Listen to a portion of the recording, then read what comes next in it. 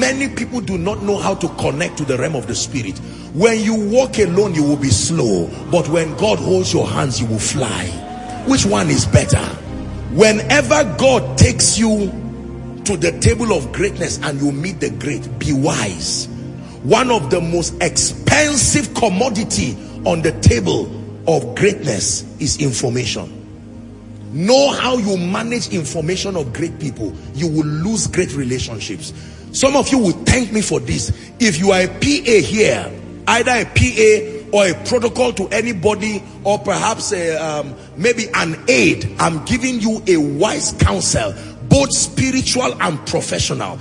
Your edge in working with great people will be your ability to make them feel at ease in your presence, to manage information.